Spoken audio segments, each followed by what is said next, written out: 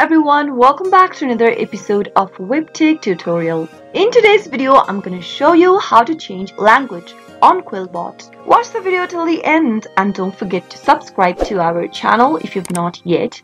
Press the notification bell so that you'll never miss another upcoming upload from us. Open up a web browser to get started. In the web address bar, type in www.quillbot.com and press enter on your keyboard.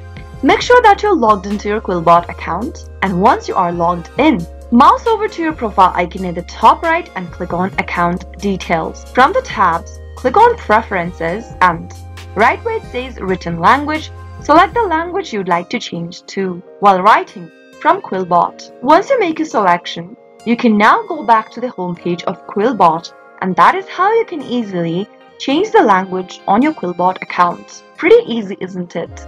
I hope the tutorial was helpful to you.